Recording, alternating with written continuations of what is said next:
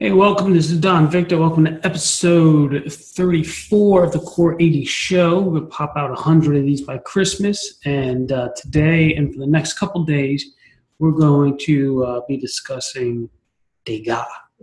And so we've got a cool little painting of these ballerinas for you. I want to show you how he looked into what we call a glimpse and how he designed that. And so this is a little treat. And the next couple of videos are going to be very similar to this. We're going to be able to see in Degas' work the dancing, the dancers. Not so much the dancers, but the dancing.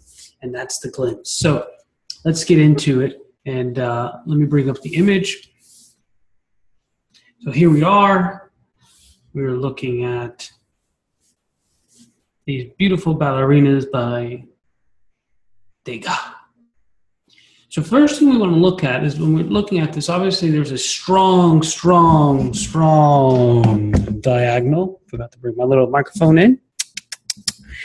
And so there's a strong diagonal that comes through here. It's the first thing you see, boom. And then you also see two strong verticals. But let's take a look at what's happening with the diagonals.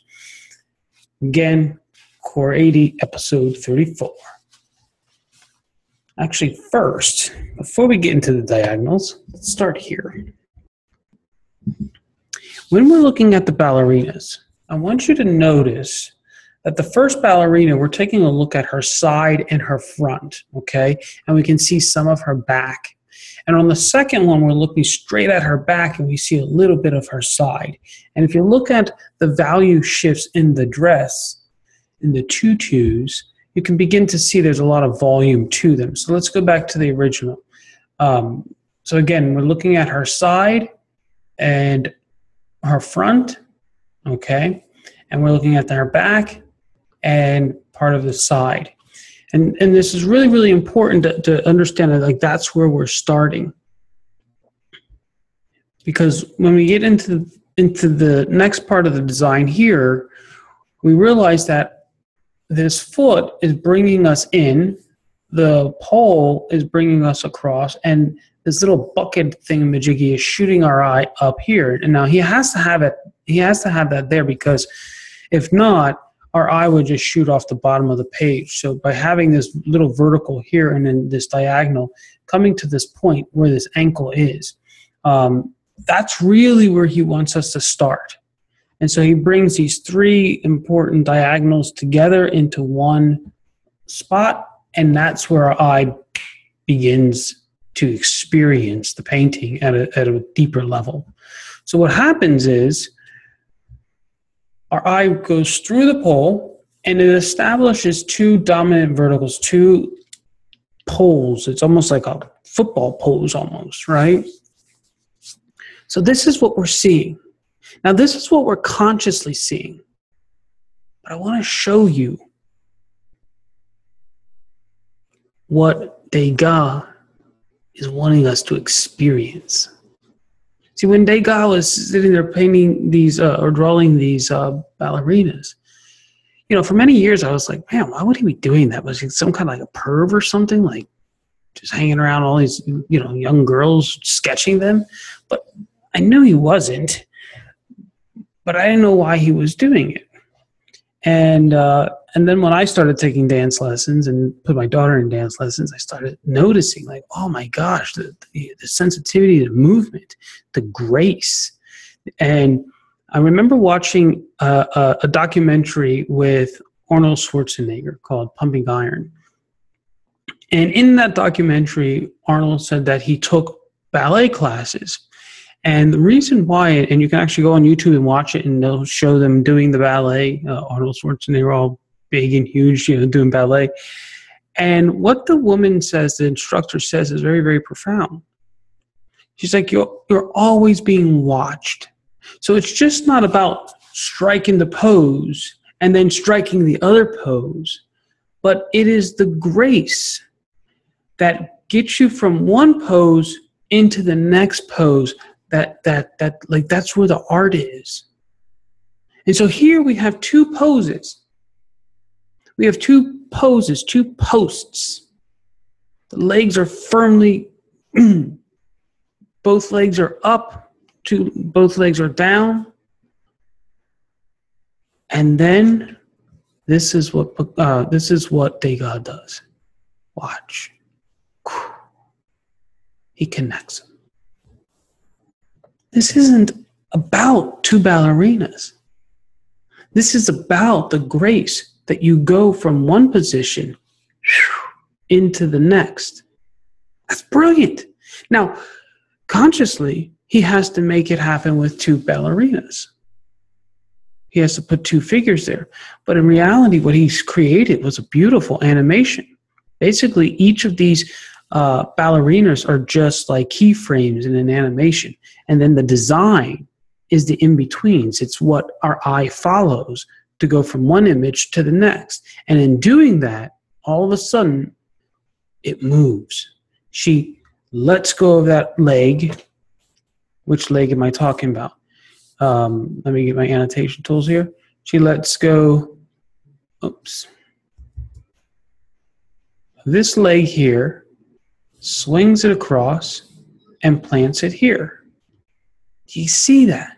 Do you get that? Isn't that just amazing? Oh, my goodness. Love it. So the eyes come in here. Let me put this on white here. You can see it a little bit better. From here, just beautiful grace. Now what's neat is also, if you start looking down, let me go back to, if you look down here at the shadow, right? And you come up, you see how like perfectly curved that is? So he's even uniting them down in here, okay? Like this is what's happening here. Look at that beautiful little design. Boom, boom.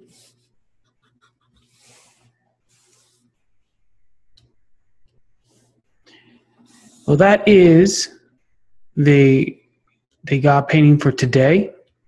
And I want you to pay attention to these as you're looking at these dancers. Try not to get so caught up in, oh, he painted these dancers. Because in reality, he painted the dance. And let me go back to the original just so you can appreciate it. Look at that. You cannot not see it moving anymore, right? It's just animated. Man, it's gorgeous. Look at these beautiful movements going up in here. Look at that rhythm. Oh, look at, he has these yellow strips coming through here. There's a rhythm to it. And look how they all kind of just have this beautiful, graceful arabesque. Just,